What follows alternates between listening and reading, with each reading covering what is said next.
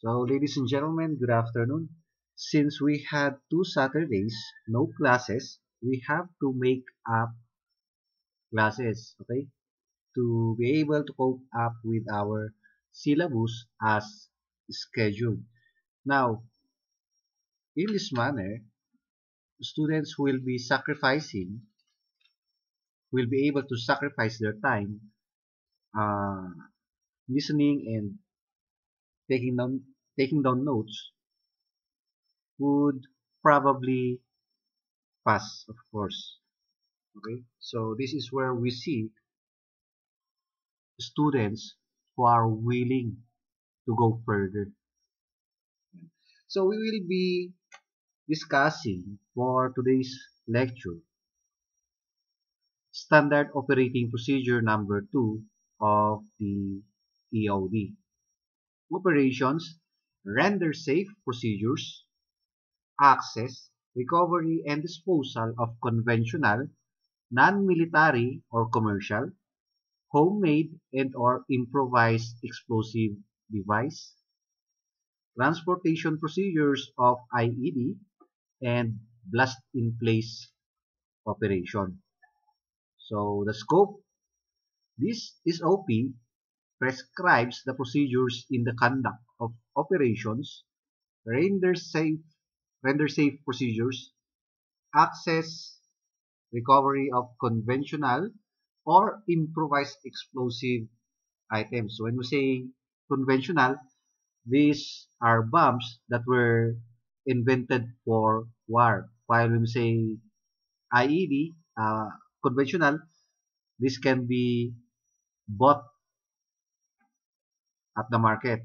Okay. While when we say improvised explosive items, these are homemade explosives and improvised explosive devices.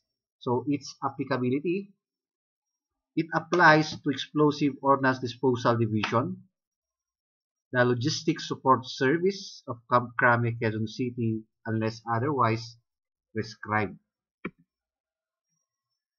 We have here the term Area Control Center. It is an EOD control center which provides operational control, planning, and administrative services related to EOD operations for assigned areas of responsibility. In other type of police responses, like in hostage taking, we call it the command post, di ba? So command post ang counterpart niya sa EOD, Area Control Center. We have here the term biological, as used herein, biological weapons, agents operations, fillers, and of thinking capacity refers to foreign ordnance and program. Yan. So, biological weapons. Pagka sinabing biological weapons, di ba? One of its kind is the anthrax. Yan yung if you're able to hold or touch it, it has a biological effect on a person's body. Yan, di ba? Pwede tayong unti-unting mamatay. It can also cause diseases. We also have here the term coordination. So as used herein, it refers to active participation between elements of the PNP and the Armed Forces of the Philippines major services having interest in explosive ordnance disposal activities. Agencies coordinated with shall provide positive participation and shall not operate by default. Okay? So take note of this, ladies and gentlemen. We call it coordination. Thus, the parties must act accordingly as coordinated and as planned. They shall not operate on themselves all alone. Di ba? These two bodies, the PNP and the AFP, should work as one. Yung parang motor at sasakyan lang, ay parang motor at driver lang, di ba? O kaya parang piloto at yung jet. Dapat they should be working as one. Hindi pwedeng kinakabig nung driver pa kanan yung sasakyan, kumakaliwa yung sasakyan. Dapat kung pakanan ang kabig, pakanan din ang punta. Diba? So that's your coordination. Explosive ordnance. It includes bombs, warheads, guided and ballistic missiles, artillery, mortars, rockets, and even small arms ammunition. So what again are small arms, ladies and gentlemen? We include here your pistols and rifles, di ba? Yan. So ammunition for pistols and rifles are also included as explosive ordnance. All mines. Yan. So what are mines? Yan yung mga booby traps na pagka nasagi nyo yung wire, pwedeng sumabog. O kaya pag natapakan nyo, mag-initiate sa sabog. Torpedoes and depth charges. What are depth charges? These are used underwater. Yan. So parang rocket lang din siya, pero underwater. Pyrotechnics. Yan. Paputok. Clusters. When we say clusters, yan yung mga nakalagay sa rocket. Tapos pagka magbubukas yung rocket, meron ulit laman yung loob niya na maghihiwa-hiwalay ulit. Tapos may laman na siyang explosive. Yan yung clusters. It is contained in a rocket. Yan. Clusters. And dispensers. Cartridges and propellant actuating devices. Electro-explosive devices. So when we say electro, it makes use of electrical charges. So meron din tayong explosives na ganyan. Okay? Yung battery operated. Yung mga yan. Electro-explosive devices. Clandestine and improvised explosive devices. And all similar or related items or components containing explosives, propellants, nuclear fission, and nuclear fusion. So when we say nuclear fission, the joining of nuclear, di ba? When we say fusion, the separation of nuclear materials.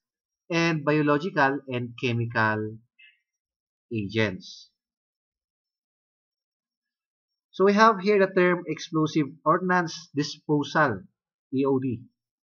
It refers to the act of detection, identification, field evaluation, render safe, recovery, and final disposal of unexploded ordnance. So when we say unexploded ordnance, we call it OXO, di ba? Capital letters UXO, unexploded ordnance. It may also include the rendering safe and or disposal of explosive ordnance which has become hazardous by damage or deterioration when the disposal of such explosive ordnance requires procedures or equipment which exceeded the normal requirement for routine disposal. Yan. So, pagka hindi na kayang pasabugin normally, we have to employ EOD, Explosive Ordnance Disposal. So, what again is render safe? It is an operation which aims to package and transport recovered OXO or explosive ordnance safely. Yan. To include, of course, its disposal. Okay? So, how do we usually dispose OXO or explosive ordnance? Siyempre, uh, sa mga populated, sa mga urban places, hindi natin pwedeng pasabugin yun dyan, di ba? So we have to package it safely and carry it to a safe place. Then can we have it exploded? So is explosion only the uh, way to dispose OXU or explosive ordnance? No, pwede rin naman na yung unti-unting lagarihin hanggang sa tapos sa pag nabutas yung bomb, eh, i-emptyhan yung mga explosive devices sa loob niya. Yung mga propellants, di ba? Yung mga black powder, i-emptyhan. Pagka naman planted bomb yan, yung mga may wire, i-disarm, di ba? So, i-disarm. We have here explosive ordnance disposal incident. The suspected or detected presence of unexploded ordnance or damaged explosive ordnance which constitute a hazard to friendly operations, installations, personnel, or materials. Kaya pagka may bomb threat, tapos na-verified na meron talagang bomb, yan. So, bomb is considered explosive ordnance, di ba? So, we call it explosive ordnance disposal incident.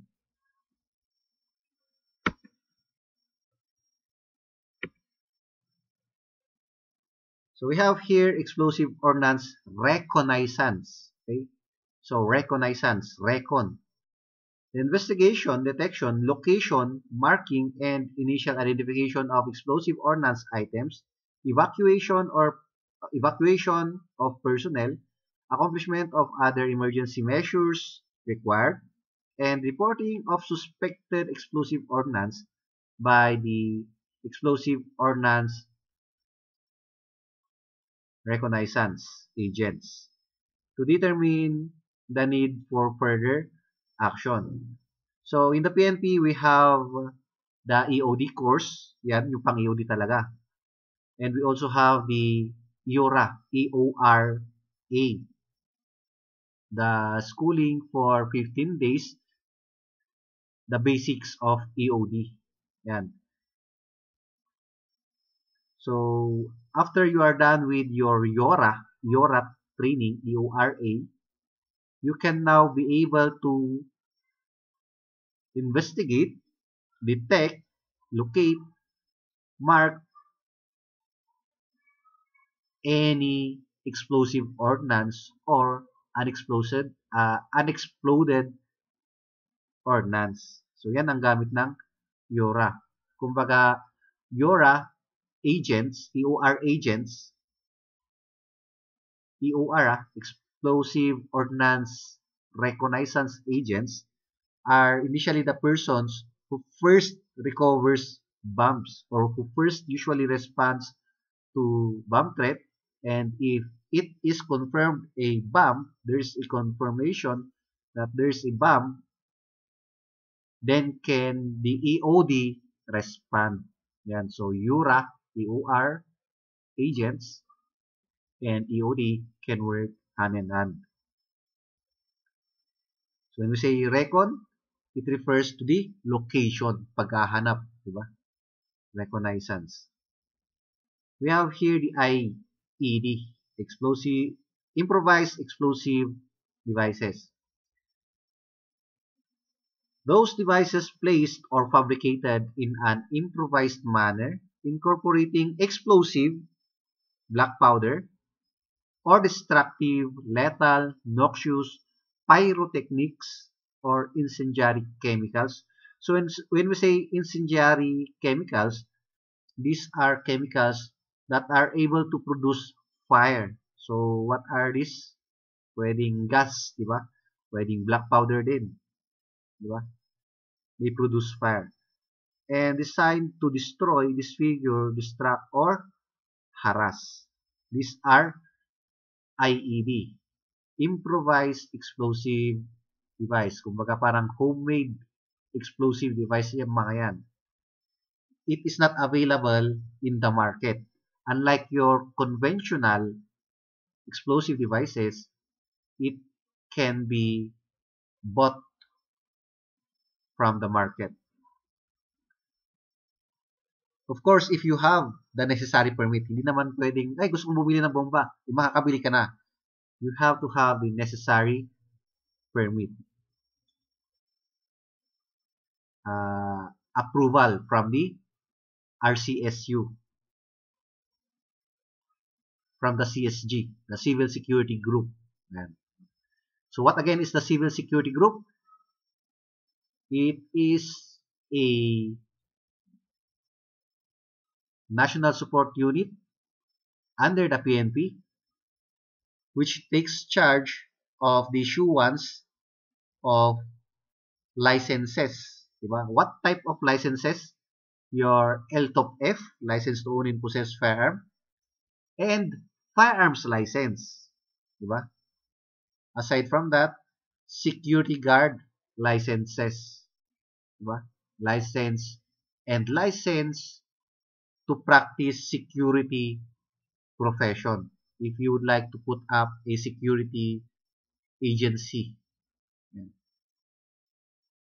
So one of its function is to grant permit to purchase explosives or explosive materials. Okay? So it is the Civil Security Group. So we also have here the OXU, the unexploded explosive ordnance.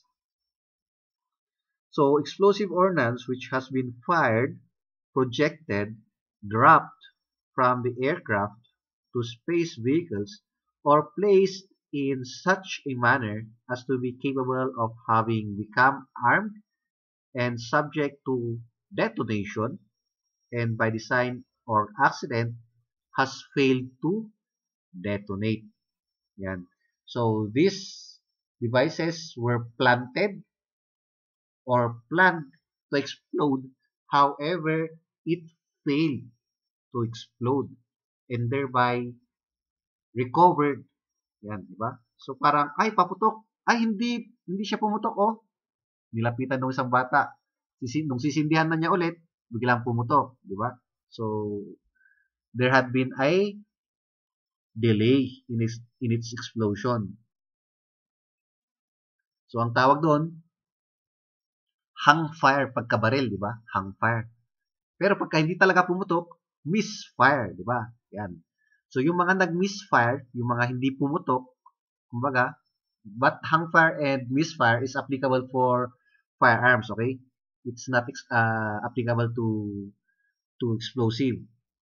So, ang tawag doon, unexploded naman sa mga explosives. Yung mga hindi sumabog na bomba, na pasabog. Yan. So, kung hindi sumabog yan, those OXU should be rendered safe.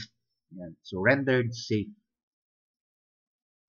Dapat ma-package safely, ma-travel, and ma-dispose in a safe area. So, where do you dispose bombs? Pwedeng sa sea, ocean, diba? Or desert, or to places which has no population. So, OXU, or the unexploded explosive ordnance, are explosive ordnance which has been fired, okay?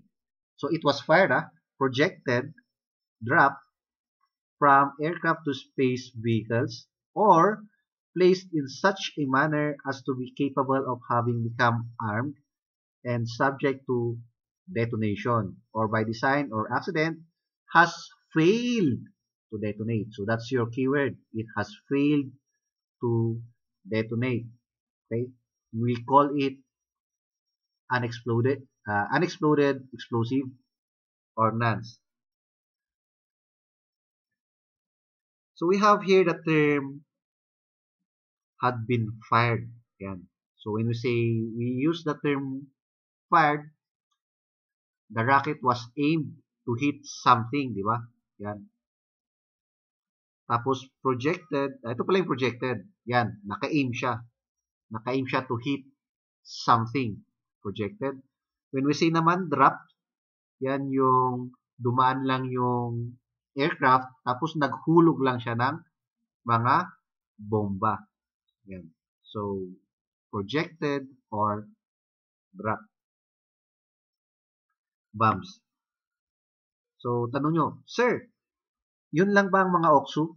Yung mga hinulog or mga projected lang ng mga aircraft? No, di ba? We have here the second phrase, or placed in such a manner as to be capable of having become armed. So, pwede rin nating isama dito yung mga planted bombs.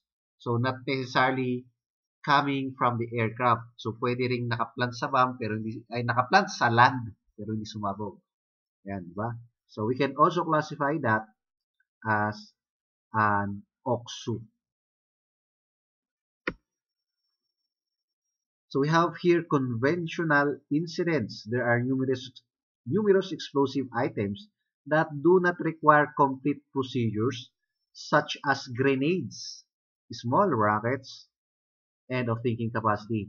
On incidents such as this, the unit commander may dispatch only the personnel necessary to complete the render safe procedure and removal.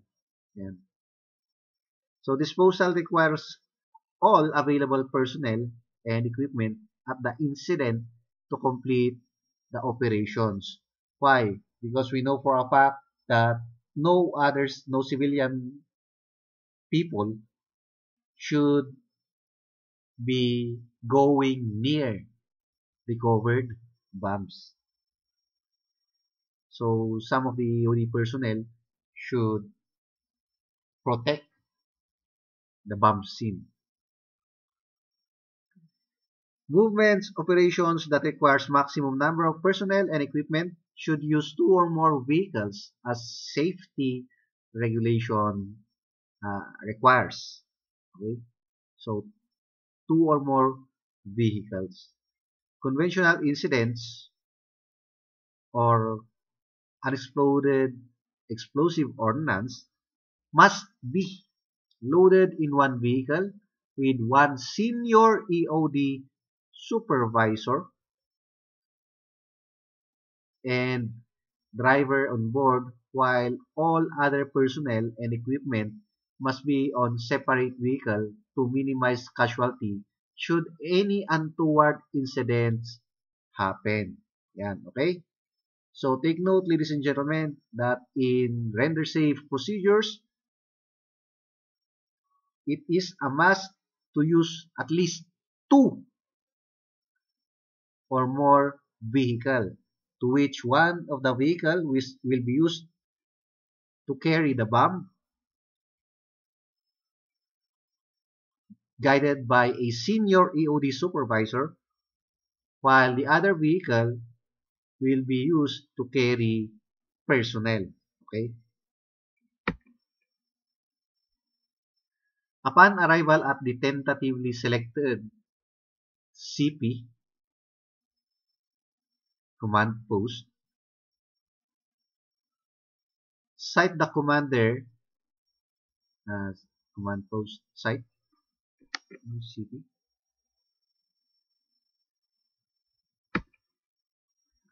The commander must reorient his plan to the existing conditions. Firm selection of a command post should consider the following. So, minimum safe distance, fragmentation range, and the munitions or suspected explosive ordnance. Okay? So, this is true in responding to bomb threats. Okay? In render safe operations. Whenever there is an explosive in the site, these are the things to be considered by your commander. Yan. So we have to establish the minimum safe distance from that explosive device. So, normally, the average safe distance of a bomb is 50 meters diameter, okay? No, not diameter, radius pala. 50 meters radius from the location of that bomb. Yan, so kung yung bomba ay nasa isang place, nasa isang classroom, let's say for example, 50 meters radius, so pabilog yan ha, radius, where do we use the word radius and diameter? Sa bilog. So what is diameter? What is radius? Radius is the distance from the center to the end part of the circle, di ba? While diameter is the distance from one end point to another end point of the circle. So means to say, radius is half of a diameter, di ba? So when we say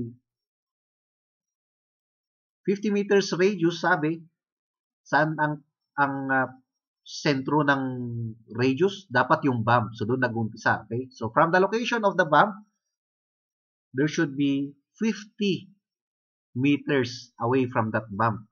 So yan ang safe distance natin from the bomb. 50 meters. Pero hindi lang sa isang area, pabilog, circular siya. So dapat all circular, parang compass lang, ilalagay nyo yung bomba dun sa sentro, that's the other foot of the compass, tapos yung compass handling the pencil, paikutin nyo, so kung nasaan yung above 50 meters distance, yan yung mga safe range natin, safe distance from the bomb. When we say fragmentation, the term fragmentation, yan yung pag nagbukas yung mga parts ng mga bomba, pag sumabog, di ba? Maging fragment yung seal niya, yung cover niya. And these fragments can also injure persons.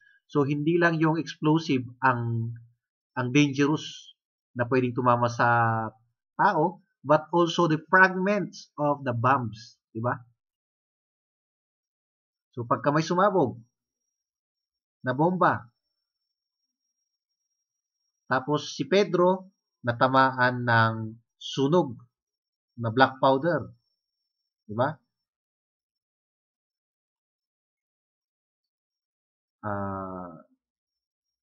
Yan.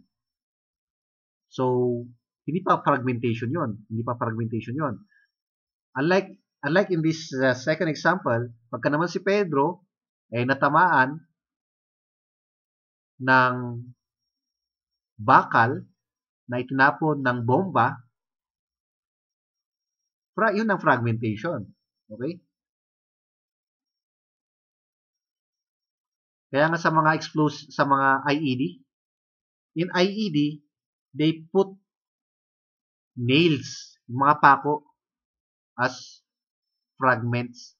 So, yun ngayon yung tatapon na pwedeng tatama sa mga tao pag may sumabog na IED. So, aside from the pagsabog, there are also fragments na pwedeng makatama, diba? Sa mga personnel.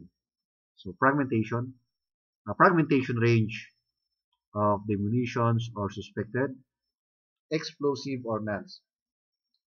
So, available means and route of approaches to OXUS. Okay? So, the commander should also select the safest and the best route to approach the OXU. So, syempre hanapin as much as possible, our basis in selecting the best route is yung pinakamalawak na ruta. Tapos, as much as possible, yung patad na ruta, hindi siya rough road, okay? So, kasi pagka rough road yan, pwedeng ma-initiate by accident yung bomb, di ba? Alam niyo ba yung parang coke pagka shake nyo, tapos bubuksan nyo sa sabog, di ba?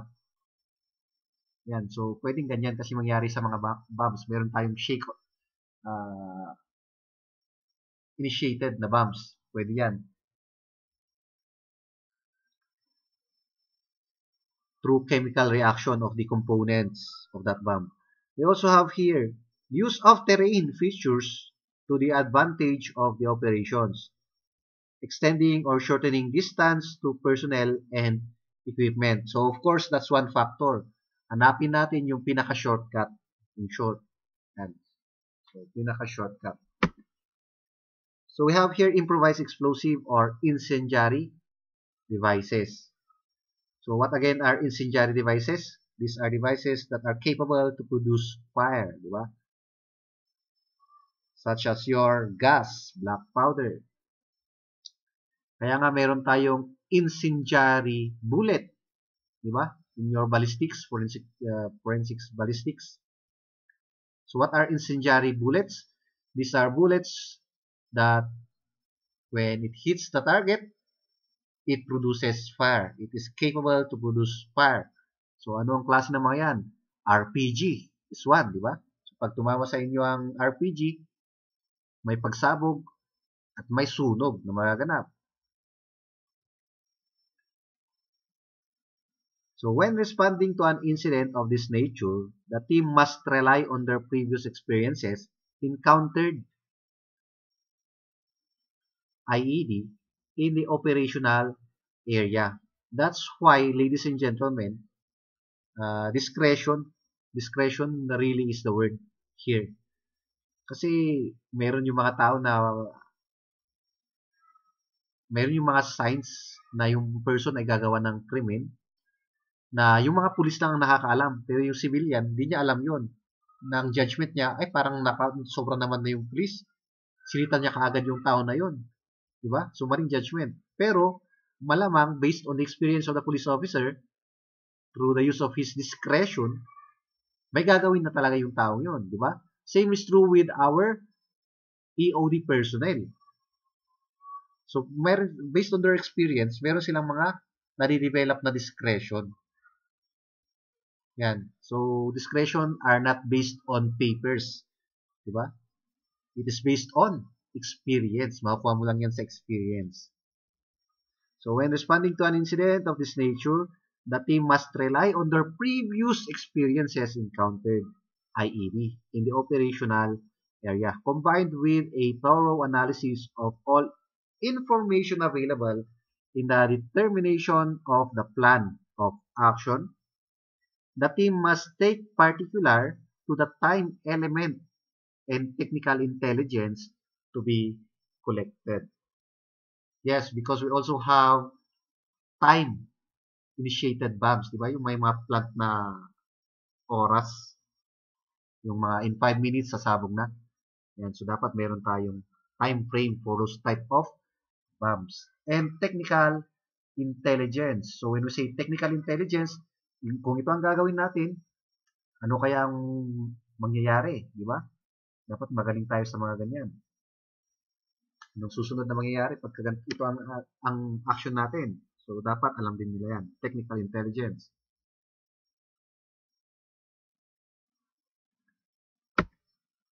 So, general plan for operations. We have to organize command post for operation. And we have to designate personnel to function as follows. So, we have the command post supervisor. We have two main initial entry or work party. We should also have a recorder. So parang SOCO team lang, di ba? We should also have equipment specialist. We have publication specialist and additional personnel to function under the supervision as required. So kung kailangan pa ng K9 to detect other bombs, so yun yung mga additional personnel to function under the supervisor as required. So what usually is the function of the recorder? So this serves as the recorder of the scene of the crime operations, di ba? It records all pieces of evidence. Yan, so recorder.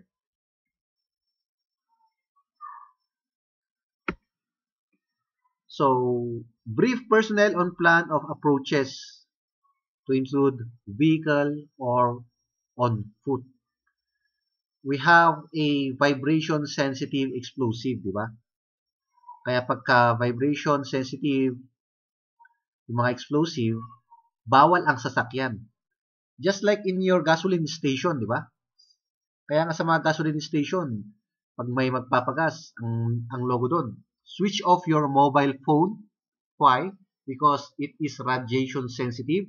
Switch off your engine, di ba? So, yun. Kaya kailangan din nating wag gumamit ng sasakyan because it may cause radiation and vibration. So, if the OXO has a tendency to be initiated by a vibration or radiation coming from a vehicle, then of course we will be approaching the bomb on foot, di ba? So, route approaches. Yan. So, tingnan natin yung pinakamalawak at saka yung shortcut, di ba? Equipment. What are the proper tools to be used? This is very true, ladies and gentlemen. Because if we don't use the proper tools, instead of yung trabaho tatapusin lang ng 1 minute, tatagal yan ng 1 hour. Why? Because we don't have the proper equipment. Di ba? And communications to be used and checkpoints or time intervals of checks. Yan. So, meron tayong recorder and monitor of time intervals. So, we received the bomb threat at 8 a.m. this day. Tapos, at this very hour, the team responded with 2 vehicles. Diba? Tapos, at this very hour, a command post was established. At this hour,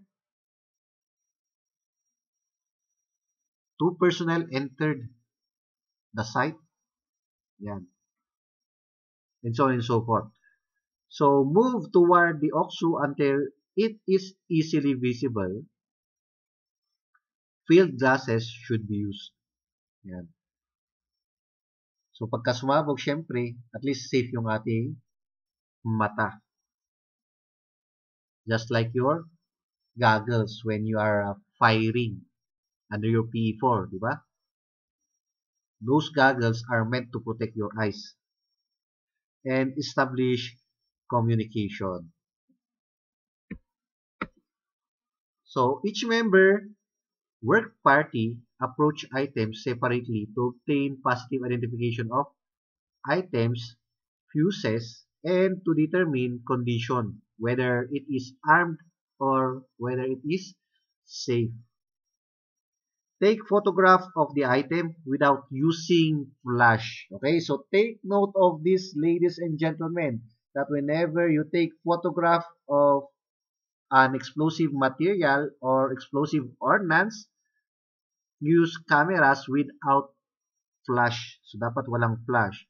Bakit? Kasi baka may radiation, di ba? And or similar lighting equipment. So, avoid using those. Report observation and submit films or camera to the command post and determine the render safe procedure and or disposal method. Yan. So, titingnan natin kung paano ba natin dapat i-render safe itong material nito. Ano ba yung dapat? Bubuhatin ba natin o pasasabugin na natin on-site? Diba? Or ilalabas ba natin kung nasa loob siya ng building? Paano natin ilalabas? Diba? So, then can we use now the word rigging? R-I-G-G-I-N-G. Diba? Rigging. Yan, yung ilalabas natin yung explosive with the use of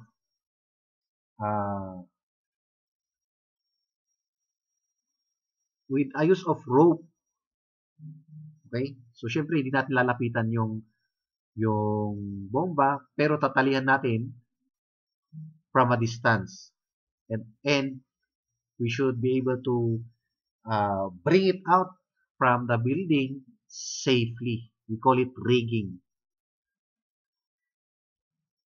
So it is essential that pertinent or current publications be used. If deviation is necessary, the senior EOD man present will determine deviation. Yan. So take note of this, ladies and gentlemen. If it is required for us to not follow the standard operating procedure, we call it deviation. It depends which depends on the assessment of the senior EOD. Yeah, then can we have it? Okay. So advise local area commander or civil official of the probable danger to personnel and materials in the area if the render safe attempt should result in detonation. Okay, so take note of this, ladies and gentlemen. Let's say, for example, there's a bomb planted at the University of the Cordilleras.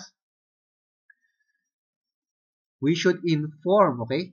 So we should inform the civilian populace of the dangers, okay? Of the dangers of that bomb if in case the render safe procedure fails and the bomb detonates. Yan. So, kaya nga sinasabi natin, ang pinakamainam na gawin pag may na-identify na bomba is palabasin lahat ng tao with a minimum distance of at least 50 meters away. Dapat. Now, if you are, let's say, for example, a person in a bomb threat scenario, saan ka dapat magtatago? Diba? So, yung 50 meters, open space yon, okay? But that 50 meters can be reduced. Pwedeng mabawasan yung 50 meters so long as you have a concrete protection. So, pagka may bakal, may wall na naka-cover, pwedeng mas shorten yung distance. However, the problem is the wave, the shock effect, di ba? So, yun lang ang mahirap. If you still have time to run, to go beyond 50 meters, that's better. But if you don't have enough time and the bomb is already to explode, then you hide yourself on a concrete wall or iron wall. Diba? Safe yun. So kahit na sumabog yung granada o yung bomba, basta behind walls ka, at least hindi ka tatamaan ng explosive or ng fragments. Pero hindi lang natin alam, hindi lang natin sure yung shock. Why? Because depending on the explosive material, kahit na hindi ka matamaan. Kaya nga nang sabi natin previously, di ba? We have the bomb suit. EODs have their bomb suit. In their attempt to detonate a bomb or to disarm a bomb, yan, nilapitan yung bomb with their bombs, in their bomb suit, nilapitan yung bomb, pero nagkamali. Okay? Sumabog yung bomba.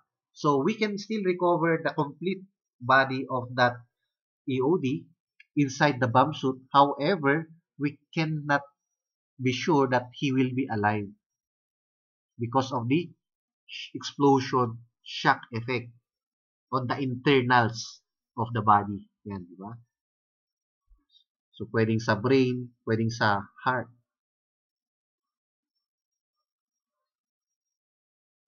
So, advise local area, yan, sabi na natin yan. Advise local area commander or civil official, pwedeng kay mayor, or pwedeng yung president ng UC, pagka sa UC yun. Or si city mayor, pwede rin, di ba? Kasi hawak niya, hindi lang 50 meters. Pagka UC main, wala pang 50 meters yung SM eh. Yan. Okay, so that's why we have to advise civil official of the probable danger to personnel or persons and materials in the area if the render safe attempt should result in detonation. Kung sakaling pasasabugin na natin, kaya kung sakaling lang magkamali. Dapat safe yung distance. Obtain required tools and equipment, move communication equipment to work site, perform render safe procedure, and report result to the command post. Issue instruction for disposal, methods, location, and manner of transportation if required. So, assemble personnel, advise control of incident completion, then submit incident report and or technical intelligence report in accordance with the regulations. Then continue technical operation as directed or return to headquarters. So, kailan tayo magre-return to headquarters? After the render safe procedure is completed. Pero kung hindi pa yan complete, at least dun lang tayo sa submit incident or technical intelligence report to the proper office who has the need to know. So, transportation procedure of improvised explosive device. When the suspected IED is safely rendered safe, when the suspected IED is safely packaged or rendered safe, it must be brought to the EOD command post for possible review of its content following the safety procedures. So, proper handling and care must be exercised during the transportation of the bomb. Okay?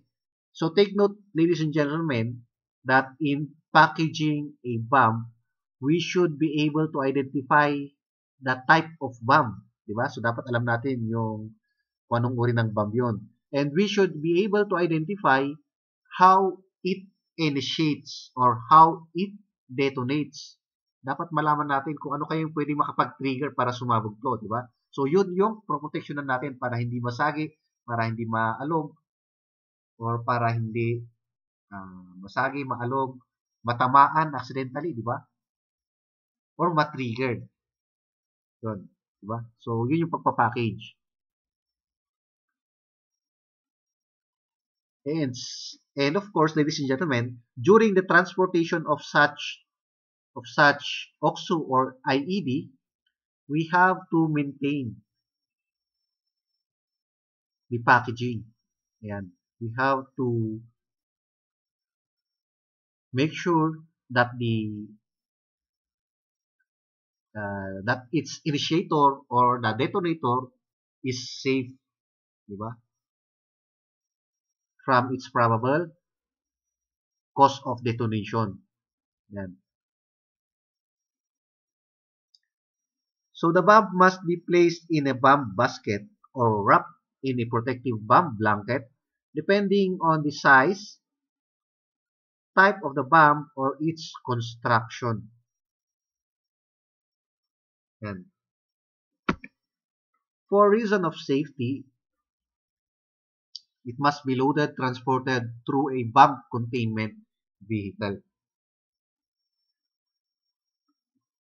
So how is your bomb containment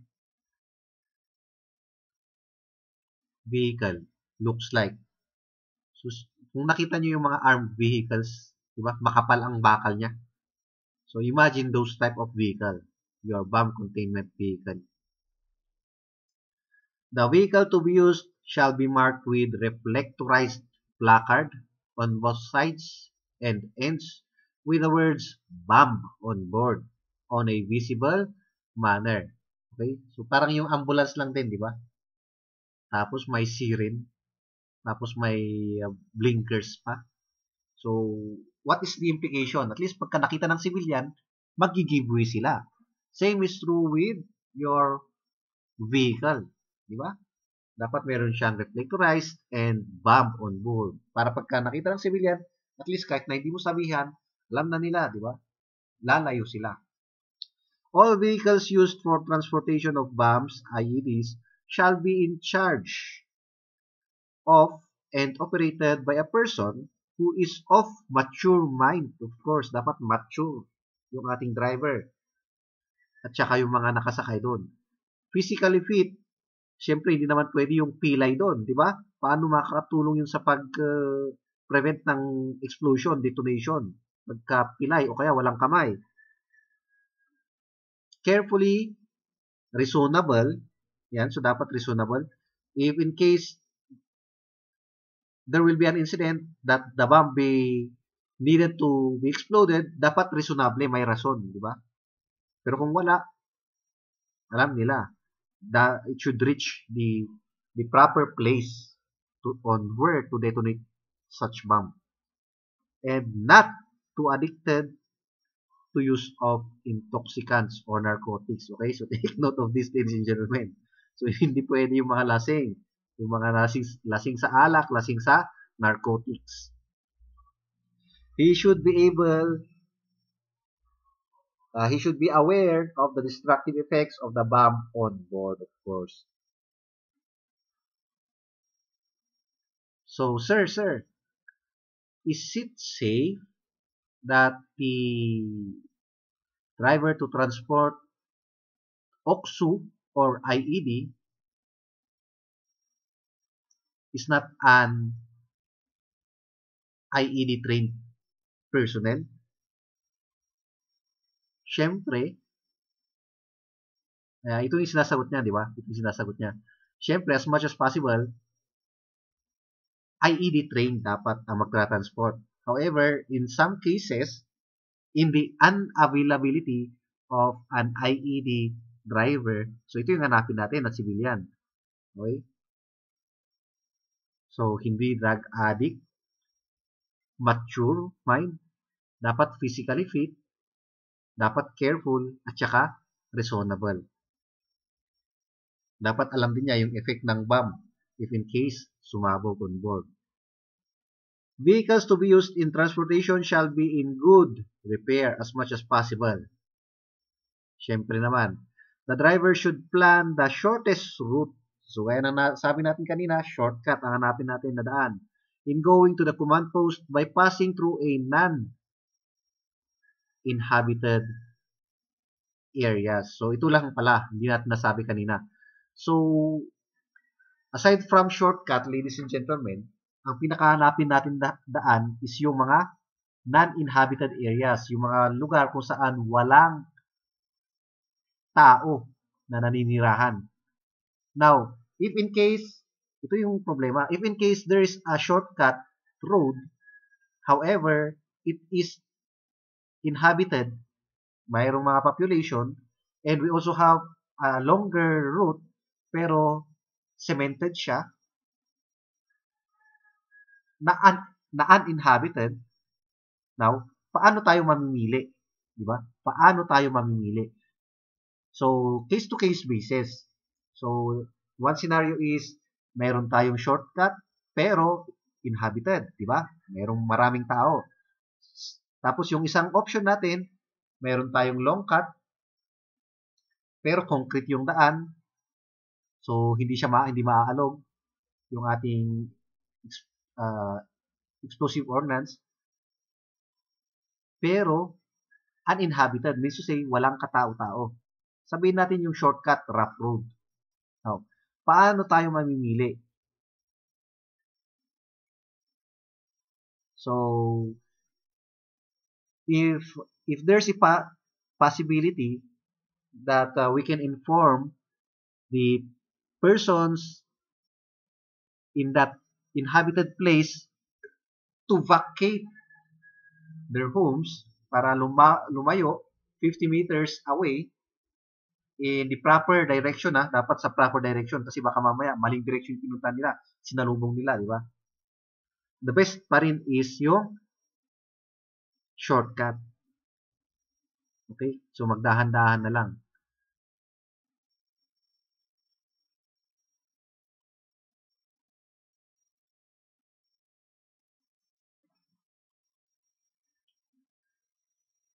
Yun na, that is if we can be able to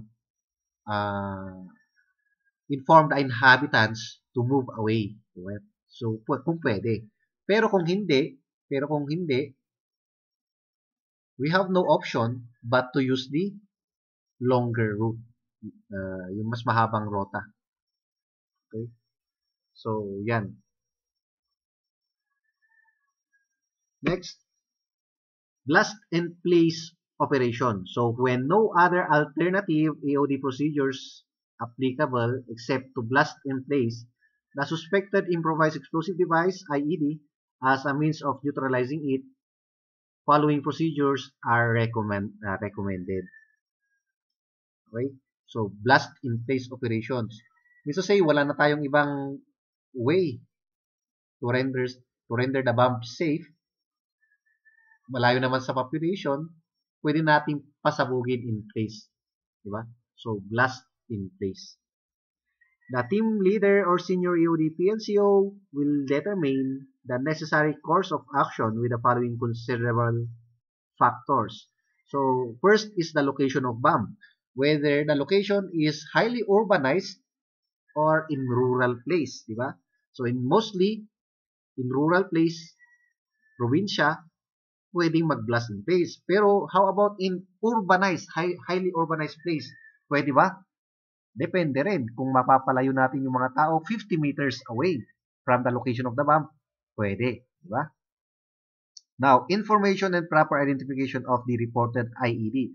It is very important for us to be able to identify what type of IED is that material for us to determine or to understand how the explosive initiates or detonates, how it works. And of course, with that, we can be able to have a plan uh, on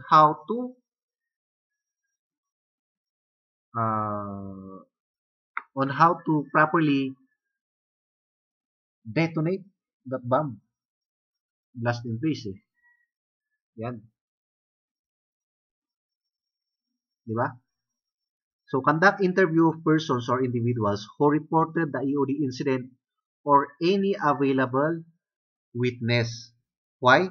For the possible filing of criminal charges to the person liable for leaving that explosive in that particular place. Okay? So, we should conduct interview of persons. Sino kaya nag-iwan ng bag na to na may lamang bomba? Naka-blue yung suit niya, naka-blue upper siya, naka-maong pants, naka-meril na sapatos. Ano yung pants niya? Levi's. Malamang igurot.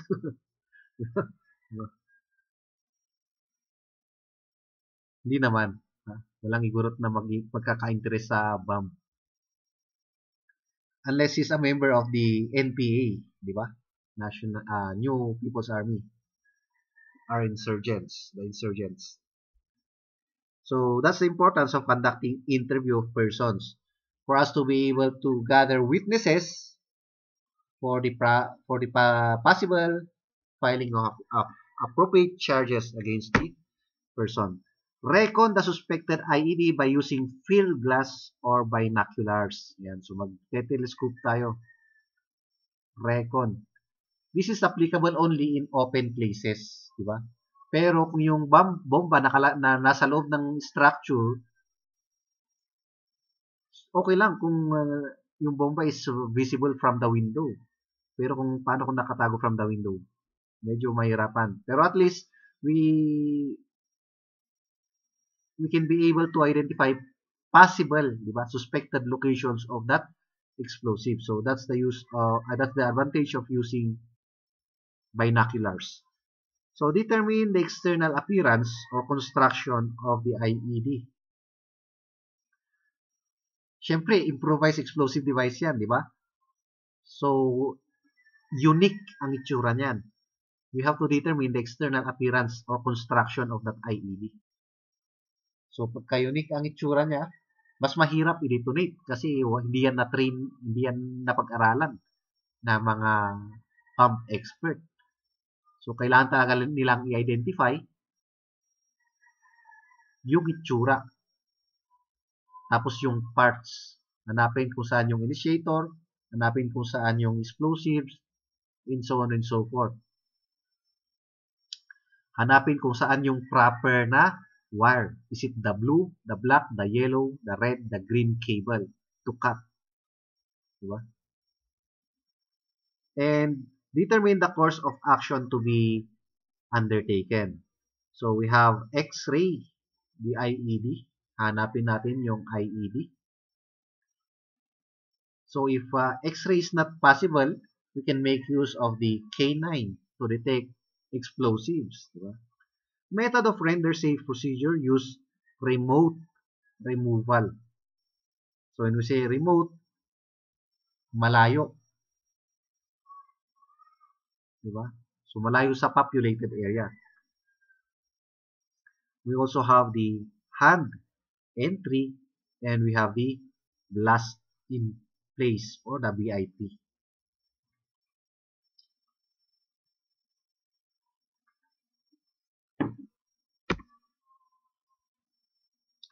If the location of the IED is in an enclosed structure and not feasible for blast in place, apply remote removal by bringing the IED outside of the building. So that's the remote removal. Okay?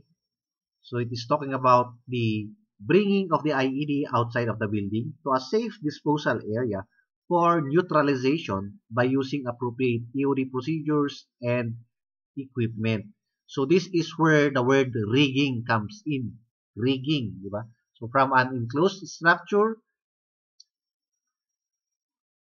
i-operate natin yung tali na kahit na hindi natin nilalapitan yung bomba, tatalian natin yung bomba, tapos mas mahirap yung pagre-rig, mahirap talaga to. Kasi hindi natin alam kung kailan sasabog yung bomba eh. Kaya bawal siyang lapitan, pero kailangan natin siyang talihan at ilabas from the structure. Ngayon, pagka ilalabas natin from the structure, dapat din safe yung kanyang mga dadaanan. Dapat wala siyang mabubunggo na hard material, di ba? Na makakos ng impact. So, dapat walang glass, hindi siya masasagi sa wall or any solid materials. So, that's your rigging. So, that's under your remote removal. Next, we have here the blast in place of a known IED is applicable in an open area, and the following safety procedures outlined below are recommended. So, secure the area and control access of people within the vicinity. So, in short, huwag tayong magpapasok ng unauthorized persons, civilians in place. Bakit? Kasi papasabugin natin in place yung bomb eh. Pagka pinasabog tapos may pumasok, may casualty na. Search area for secondary explosive devices. So ito yung sinasabi natin. In every bomb threat, we expect that there are lots of bombs, not only one. So if we are able to identify one, hindi pa tayo tapos dyan. Hanapin pa natin, halugugin natin yung buong building. Di ba? So protective work must be undertaken by means of baffling, which is placing sandbags around the IED to minimize blast fragments damage. So ito yung sinasabi ko na pagka may concrete wall, tapos limited yung oras nyo to hide yourself, you have to cover yourself over a concrete barrier or metal iron barrier. Now, in the absence of metal barrier or concrete barrier, we can make use of, ito yung sinabi niya, di ba? Sandbags. Ano yung sandbags? Yan yung mga sako na may lamang lupa. Di ba? To reduce or to minimize the blast fragments. Yan. Para hindi tayo abutan ng pako ng IED. Yung fragments niya. Control damage. Okay? So, how do we control damage? We have to minimize the damage. We have to make all of our efforts to minimize the damage. And selection of necessary EOD tools and equipment for the operation. And so, we have to select the proper tools for that specific operation. Why? Because not all bomb threats or bomb-related incidents are similar. Hindi sila pare-pareho. Magkakaiba yung mga yan. So, in every response, there is a unique, specific way, proper way to render safe that.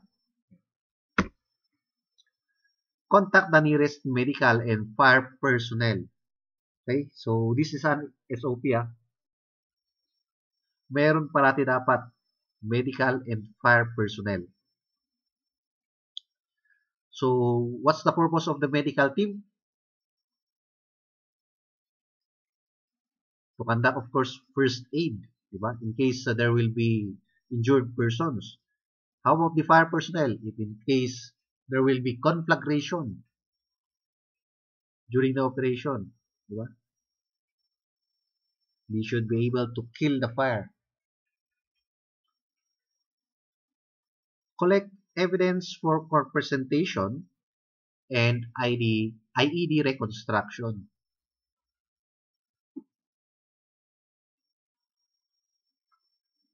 So, reconstruction again comes into two. We have your mental reconstruction and your physical reconstruction. Your mental reconstruction involves only imagining, while your physical reconstruction involves dramatizing or assembling of the bomb. Actually, in an explosion, we have to recover all pieces of that fragments, and from that, we have to identify what part of that fragment is what part of a bomb. Yan, anong part kaya to? Is it a fin kaya? Is it the pin? Anong klaseng bomb kaya yan? O kaya, anong part ng bomb kaya ang may pyesa na ganito? Di ba? Yan. So we have to identify what type of explosive what's used with or using that fragment. Why? Because not all part of that bomb will be recovered. Hindi lahat marirecover natin. Bakit? Kasi masusunog rin yan. Masusunog din yung iba. So, pwedeng kukunti na lang marirecover. Siyempre, pagka kunti lang na-recover, can we be able to assemble? Hindi natin ma-assemble. Kaya mahirap yung pag-identify kung anong klase ng bomb yan or kung anong part yung na-recover nating fragment. Pag pako, automatic, alam natin, pag maraming pako, alam natin, fragment yun ng IED. Diba? But for other parts, medyo mahirap. So, what is the importance ba of determining what type of bomb it was? Mostly pagka IED yan, gawa yan ng mga trained insurgents, yung mga walang permit to purchase explosives, di ba? Kasi hindi sila makabili ng explosives and other materials. So, anong gagawin nila? Mag-invento sila ng sarili nilang explosives, di ba? So, pagka IED yan, what comes in our mind is gawa ng mga insurgents, mga rebels. Hindi nabili sa market. Pero pagka conventional yun, yung explosive, ang suspect natin is yung mga may capability to purchase. And with that, we can also counter-check the records from the CSG who, among the clients, bought that type of specific material. Sino ba yung mga kliyente natin na bumili ng mga gantong parts? Di ba? So, that's the importance of determining the type and part of the explosive. Well, explosive ordnance, I mean. Turn over collected evidence to SOCO personnel for laboratory examination. And furnish other EOD intelligence units the IED nomenclature for technical intelligence procedures. Take note, ladies and gentlemen,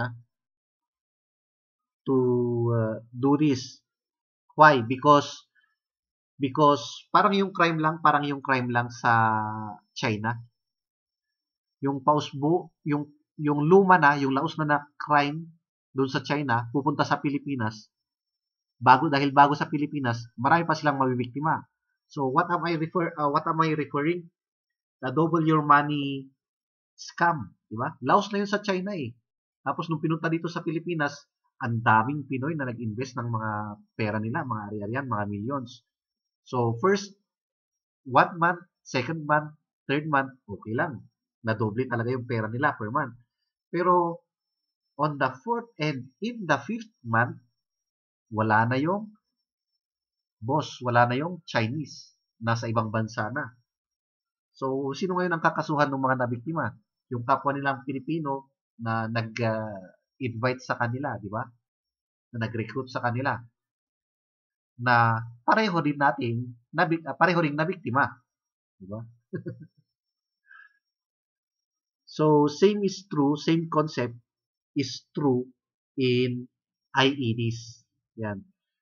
So, if let's say for example, the EOD team of Procore were able to identify a new type of IED, that new type of IED should be forwarded to other EOD of other regions. Na meron na palang klase ng IED na ganito ang itsura na recover natin dito sa Mountain Province.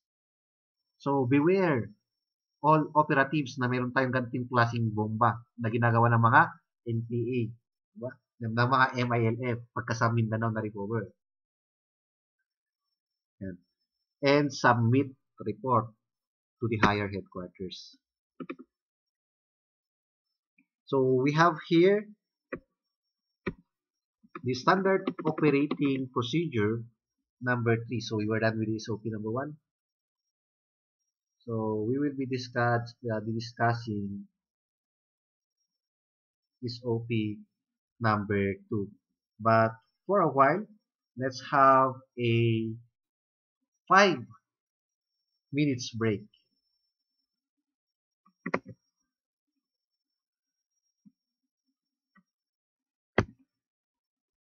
So 5 minutes break.